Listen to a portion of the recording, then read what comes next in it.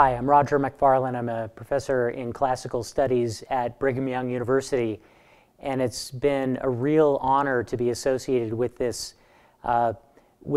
fantastic show. IMG and the Leonardo have teamed up together to bring these fantastic artifacts to Utah, and it's been really exciting since the beginning of our understanding that this was coming to be associated with this show. And it's thrilling to be standing here in front of this old floor mosaic with the Gorgon's head on it, probably scaring off people who would be entering without permission.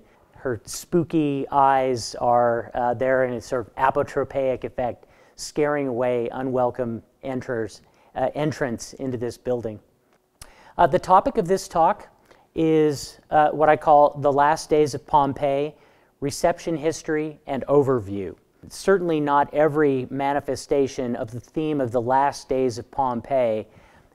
From the time of Edward Bulwer Lytton in the 19th century up until today, because there are many, many dozens, scores, maybe hundreds. But we'll be looking at a few of the highlights of the reception of that theme as it's gone forward. The point I want to get to at the end of this lecture, and I'll touch on it occasionally as we go forward, is that we are making a mistake if we assume that the inhabitants of Pompeii, who perished in the eruption of 79 AD, when Vesuvius blew its top. We're making a mistake if we assume, in my opinion, that they got what was coming to them. That's not always been the case. There have been many discussions of Vesuvius and the destruction of Pompeii, Herculaneum, discussions that have taken this for granted, that the people there who perished got what they deserved. Let's take any case in point here. I'll introduce you to the house of the painters at work, the Casa dei Pittori al Lavoro, or this building is often called the Casa dei Castiamanti, the house of the chaste lovers, named after the painting on the wall. I love naming the house of the painters at work, because archaeologists have discovered in recent years that there was a remodeling project going on in this house really exactly at the moment that the volcano erupted, catching the work off guard. By that I mean not necessarily that the workers were there in the moment of the eruption, but they were certainly there on the day of the eruption. Their tools were left behind. There are little temporary shelves that were put up against the wall, put onto the wall, mounted onto the wall, that held little pots of paint that the painters were using on their work, painting the wall painting, the fresco, in this room at the moment that the volcano erupted. The place has been published, has been studied, and has been understood. On my note here I say, the house was in the midst of major redecoration and remodeling. The scaffolding, easels, and paint pots were discovered in place. Something that's especially moving to me about this particular building or this particular house is out in back. There are some stables that were occupied by 3 horses at least at the time of the eruption. And this slide shows, I think in really moving detail, the skeletons of these horses that perished in this confined space as the ash fell from the sky down upon the inhabitants, the buildings, the work animals of Pompeii. These 3 horses perished apparently at 3 different times during the eruption, and the ash was building up on the outside of the doors, pressing in, but there was no person there to unbolt the door and lead the horses to safety. For whatever reason, the person was not there, and the horses perished, one after another. If you come to this fantastic exhibit, if you have come to this fantastic exhibit at the Leonardo, you'll be impressed, I'm sure, by the very last room in the exhibit with the plaster casts of human beings. That's moving to me, to be sure. To consider that, that these are remnants of individuals who perished in the eruption of the volcano. But it wasn't just human beings who perished. We know a good deal about the eruption of Vesuvius. Geologists, that is volcanologists, can tell us a lot about the phases of the eruption. Ancient historians got into the game as well from the very beginning. Gaius Plinius Secundus was asked by his associate, Cornelius Tacitus, the great Roman historian. Pliny the Younger was asked by Suetonius to give some details of the death of Pliny's famous uncle. Pliny the Younger was famous in his own right. Pliny the Elder was famous not just for perishing in the eruption of Vesuvius, but he was a learned and prolific writer. He was a statesman who had an administrative position of importance. He was the commander of the Roman fleet at Misenum, which is across the Bay of Naples to the west from Vesuvius, Herculaneum, Pompeii. Misenum was in antiquity the seat, the port for the Roman fleet, protecting Rome's interests. Rome is to the north of Naples by a couple of hours by car, protecting Rome's interests to the south. And the Bay of Naples forms a safe harbor, large harbor for ships and so forth. Pliny the Elder was the commander of the fleet and a very inquisitive man. He wrote nearly 40 books of thinking on details of art and artifacts and other details of the ancient world. Pliny the Elder was a famous person, and according to Pliny the Younger, his uncle was stirred, as everybody else surely was, on this day in 79 AD to see a column of ash and smoke going vertically out of the cone of the mountain across the bay. We know now that it was a volcano. It was a pyramidal mountain in the day of the Plinies in 79 AD. Pliny the Younger, in his letter to Tacitus, describes that plume of smoke like a pine tree. This photograph of a Roman pine depicts pretty accurately probably what Pliny saw. Column going straight up, maybe 20 miles high into the sky, very high, and then spreading out, fanning out at the top as gravity started taking over and the column was slowing down and spreading out. Pliny the Elder, an inquisitive man of his nature, could not resist. Also, Pliny the Younger says that he was moved by the prospect of maybe saving some people. So he got in one of his fast triremes with the crew and took off into the teeth of the erupting volcano and never returned. His body was found on the beach at Stabii, which is around a little bit south and west of Pompeii itself, the next day. But details related to the eruption of Vesuvius are conveyed by Pliny the Younger in his account of the death of his famous uncle, Pliny the Elder. That story has legs.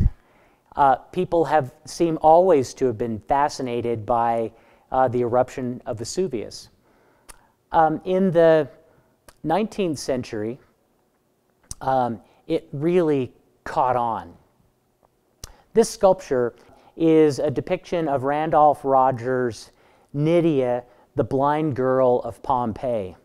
Nydia, the blind girl of Pompeii, with a stick to guide her steps, She's stepping around a fallen architectonic piece, a block of marble, maybe the top of a capitol, that's fallen to the ground.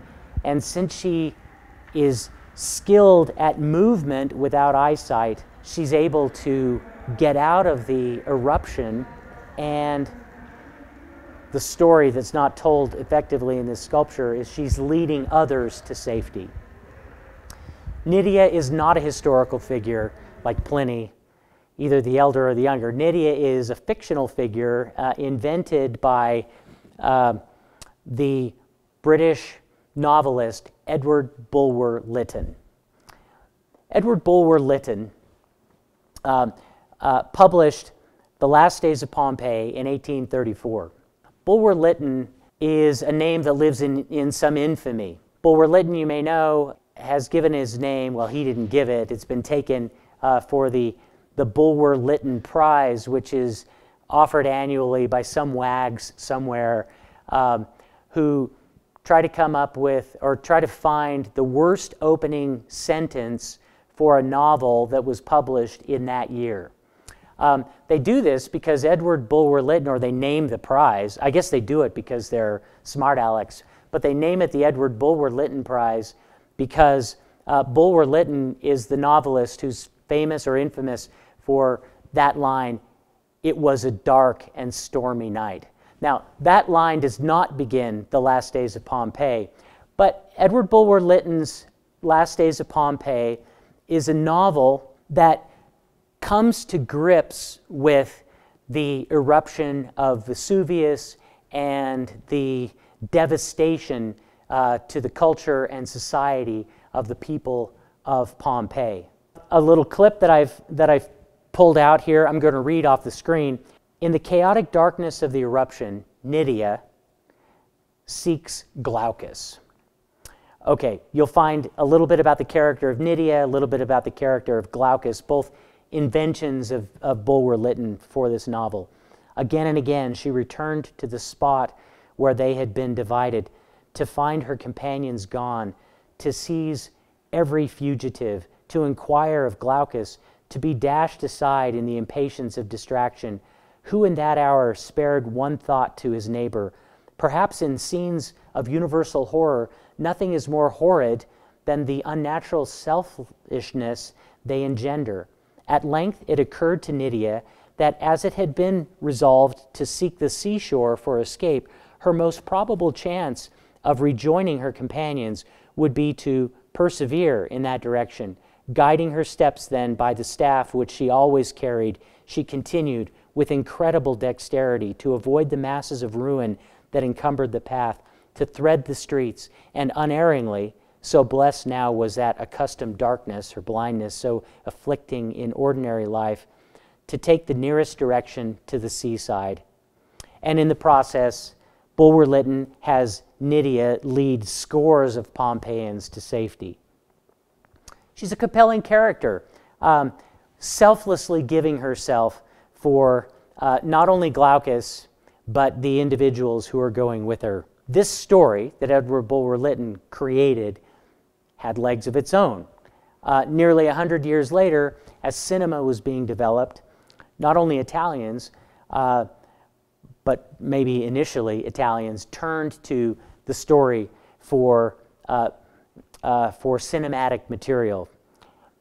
The film, directed by Casarini, Gli ultimi giorni di Pompeii, has the noble Glaucus, shown in a still on the left, treating even the blind slave girl with respect. This is early in their involvement.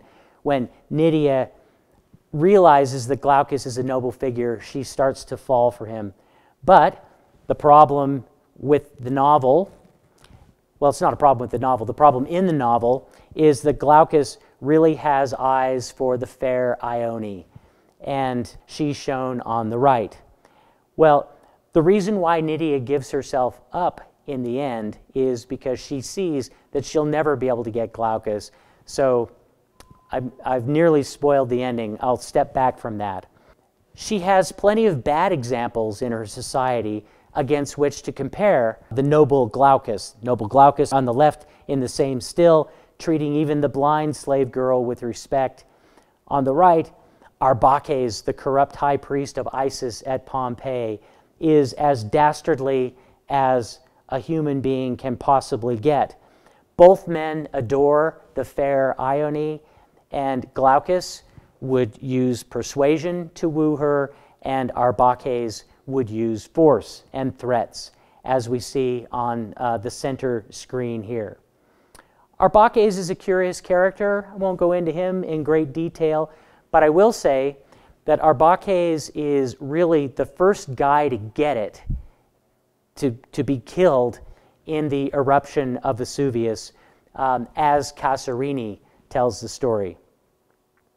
In fact, as Edward Bulwer-Lytton tells the story, it's Arbaces having been worked into a social and legal corner from which he's not going to be able to get himself free that precipitates the eruption of the volcano. The way Bulwer-Lytton tells the story, the volcano is stirring, but nobody's mindful of the importance of that. It's when the pitch of Arbaces' wickedness reaches that level that the elements intervene and destroy the Pompeians. True love, in the end, in Bulwer-Lytton's telling and in Casarini's adaptation of the novel, true love is saved by the volcano. Selfless love is manifest by the volcano as well.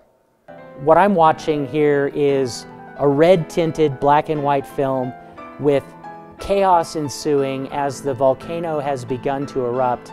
And we're going to see shortly, there's Nydia leading Glaucus and Ione to safety. There's Arbaces intervening and taking Ione away. A little brouhaha breaks out. Glaucus throws Arbaces out of the way and escapes with Ione, and there Arbaces gets clobbered by a toppling column, which breaks over his back, I might add, which is pretty impressive in its own right. A glancing blow finishes Arbaces off. This story is told in that framing by Casarini, but it's an adaptation of Edward Bulwer-Lytton's account. This is a quote from Bulwer-Lytton's Last Days of Pompeii, pages 329 to 30 in the edition that I have, the 1850 edition. Quote, "As the crowd in the circus demands Arbaces' execution, he glanced his eyes over the rolling and rushing crowd. When right above them, through the wide chasm which had been left in the velaria, the awning over the top of the circus, he beheld a strange and awful apparition. He, Arbaces, beheld, and his craft restored his courage. He stretched forth his right hand on high. Over his lofty brow and royal features there came an expression of unutterable solemnity and command. 'Behold,' he shouted, with a voice of thunder, which stilled the roar of the crowd, 'behold how the gods protect the guiltless. The fires of the avenging Orcus burst forth against the false witness of my accusers.' The eyes of the crowd followed the gesture of the Egyptian Arbaces and beheld with ineffable dismay a vast vapor shooting from the summit of Vesuvius in the form of a gigantic pine tree." Well, Arbaces misinterprets what's actually happening at the time. Bulwer-Lytton has arranged it so that an act of God occurs because the Pompeians are clearly steeped in wickedness. Nydia, the slave girl, infatuated with Glaucus, complicates the plot by trying to win Glaucus's affection, thwarting the wicked corruption of Arbaces. Throughout the novel, the plot goes pretty much as you would expect. An opera of 1858, so a couple of decades after Bulwer-Lytton's novel was published, called Ione, ossia l'ultimo giorno di Pompeii, Ione, or ossia the last day of Pompeii, by Enrico Petrella, deals with Glaucus, a young Athenian of noble disposition, tempted by the example of his companions, young patricians of Pompeii, and so on and so forth. This is evidence, about 2 decades after the publication of the novel, of Bulwer-Lytton's notion catching on. And the characters from the novel are showing up in this contemporary opera. The end is pretty much the same. From a summary of it, of the opera, at the moment of Arbace's death commenced the terrible phenomena of an eruption of Vesuvius. All is confusion and terror. Ione finds Glaucus in the crowd. Nydia reveals her love, but refuses to escape to the sea with the others, rushing back instead into the suffocating atmosphere of the city. Glaucus and Ione are seen last making their way in safety to the shore, whence they sail off. A film in 1908, created in 1908 by Luigi Maggi, called Gli Ultimi Giorni di Pompeii, diverges a little bit from the Bulwer-Lytton, but it derives ultimately from Bulwer-Lytton, perhaps, I think, via intermediation of Petrella's Ione. Or this film from 1925, directed by Anta Moro, La Fanciulla di Pompeii, diverges further from it, but it still pits Christianity versus the heathenism and the depravity of Pompeii. I should have said that Christianity is introduced into the whole situation at Pompeii by Edward Bulwer-Lytton. Historically, it's possible and perhaps likely, according to some, that there would have been Christians in 79 AD in Pompeii. But Bulwer-Lytton, when he explores the details of the Christian community and the expansion of the Christian message at Pompeii, he's working primarily from his own assumptions and not from archaeological evidence. But this film, 1925, has a protagonist in contemporary Pompeii, so early 20th century Pompeii, projecting in dream sequences personal longing for ancient decadence. Oh, I wish I could be back then when they had all that great stuff. But he transcends that in his conversion to Christianity, which occurs during the film. His beloved Rosalba, who also lives in contemporary Pompeii, regains her eyesight, which was once lost in a Vesuvian eruption. And all this speaks to the efficaciousness of the cult of the Santuario della Madonna del Rosario, which is the chief church in central Pompeii, the city, the modern city. Diverging considerably from that, but maintaining the title Last Days of Pompeii, are a couple of other films. I haven't seen one of these. If you go onto IMDb and enter in Last Days of Pompeii, you'll get, I think, 15 or 20 films that show up. There's this one from 1975 called The Last Days of Pompeii.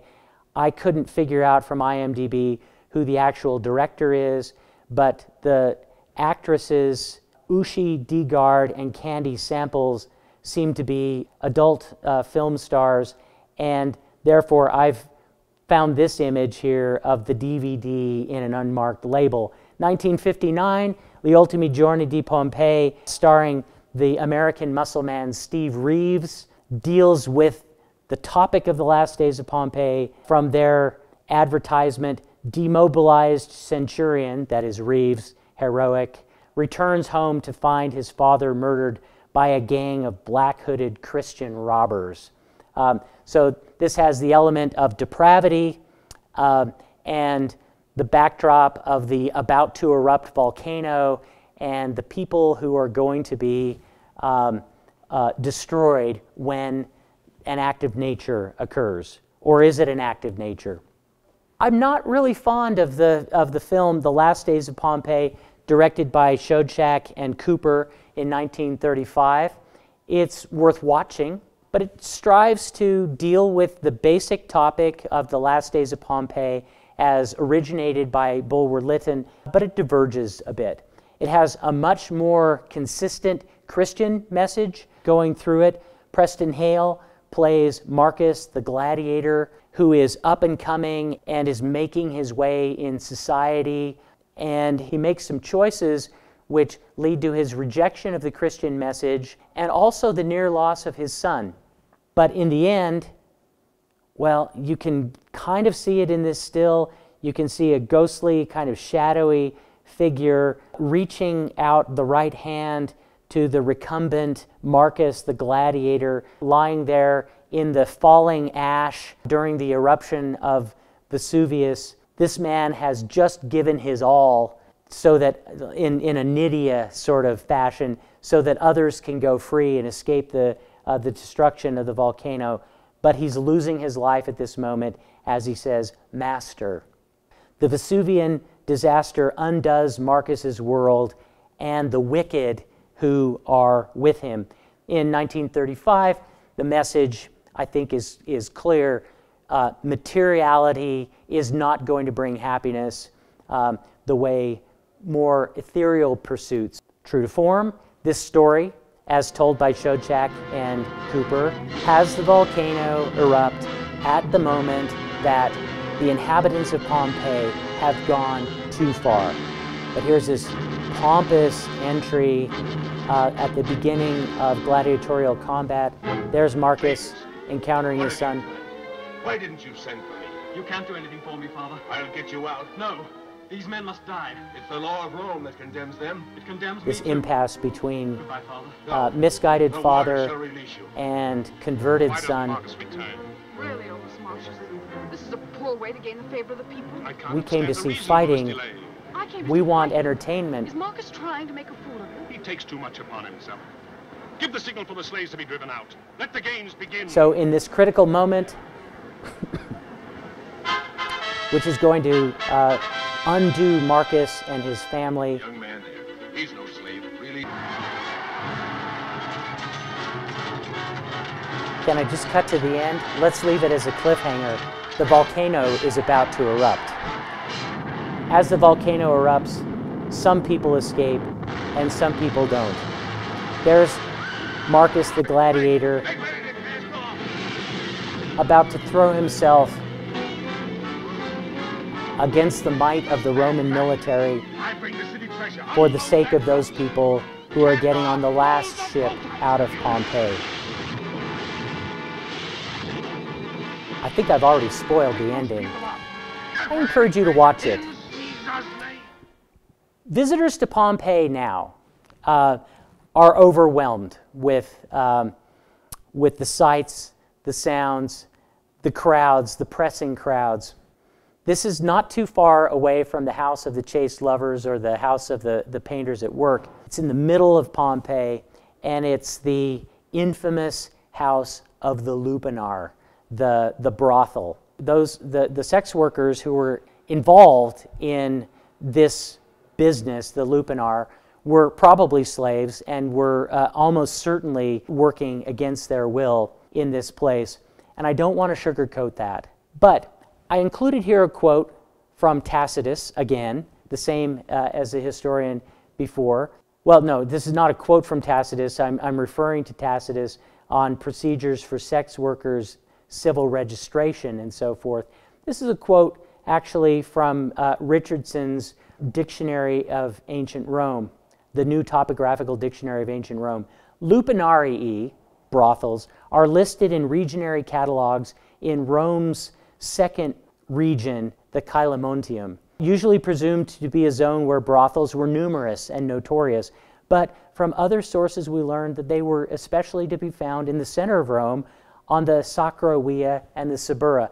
My point in quoting this is that Rome, and probably every other ancient city, had brothels. Does it stand to reason that Pompeii would be destroyed because it had a feature, a social feature that other cities as well had? I think it doesn't. In 1895, the Reverend Francis Clark wrote this, and I'm not blaming him especially, but it's the mindset. Referring to Pompeii, this ruined city, which was overwhelmed by the wrath of God in a single night, its polluted streets and houses, which even now indicate depths of depravity that have seldom been witnessed in the history of the world, ruined and utterly destroyed as habitations for the living. Surely the moralist will be excused for drawing his lesson from the destruction of this comparatively modern Sodom and Gomorrah. I think we shouldn't be so hasty in our judgment. In my opinion, Pompeii and Herculaneum went down because the volcano erupted. If there were documentary, and maybe this documentary evidence will come to light, suggesting that the inhabitants were being warned by prophets of God, then I might change my mindset. Sodom and Gomorrah, according to biblical record, had warnings given to it. And that aligns a little more carefully with my personal beliefs. I don't know what you, the viewer, personally believe, and I'm not trying to sell this. I am trying to argue for a little more understanding regarding the people of Pompeii. Marion C. Cooper's papers are archived at Brigham Young University's L. Tom Perry Special Collections in the Lee Library there.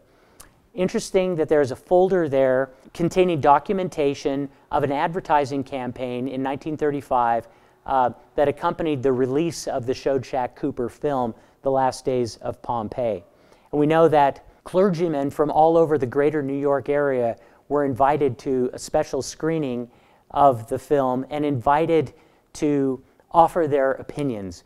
One of them, one of the many that are in the Cooper papers there, states this: "The film was excellent. I shall preach about it. I will recommend it everywhere I can." Because it delivers a message, the film delivers a message that's consistent with that particular man's mindset. Let me conclude with a quick summary of a novel published in 2003 by Robert Harris called Pompeii. It's a great novel. I highly recommend it. It makes the same mistake, in my opinion, or let me say it more generously. It narrates the volcanic eruption of Vesuvius in much the same way as Edward Bulwer Lytton does. There's this desire in Harris's account to include scientific detail. For Harris, the scientific detail is geological, volcanological. For Bulwer Lytton, it was more archaeological. But Harris begins, the very first words within the novel are a timestamp, 22 August, 2 days before the eruption, 04:21 hours, so early in the morning, and we know already that there will be an eruption, and we're watching a ticking clock go. We're 2 days before the eruption. Robert Harris offers supporting volcanological evidence in chapter epilogues. For instance, there's this one, almost all very large historic eruptions have come from volcanoes that have been dormant for centuries. Okay, and he cites chapter and verse. Or, they left the aqueduct 2 hours before dawn. That's how the story actually gets going. Towards the end, after the bad guys have been introduced, the good guys have had their chance, everything has happened within the novel, we get to this point, and the worst guy, the leader of the mafiosi in the narrative, gets killed most viciously, most horribly, and first. An incandescent, this is quoting from Robert Harris, an incandescent sandstorm raced down the hill towards Ampliatus.